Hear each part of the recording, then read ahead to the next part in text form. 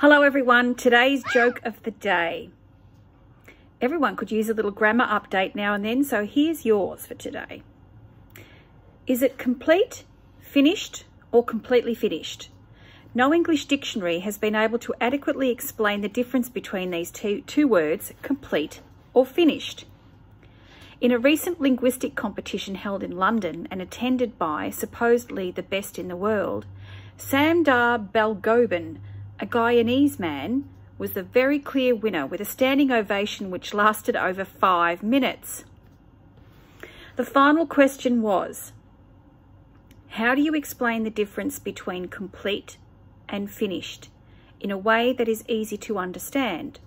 Some people say there is no difference between complete and finished.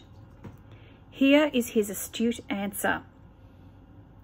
When you marry the right woman, you are complete. When you marry the wrong woman, you are finished.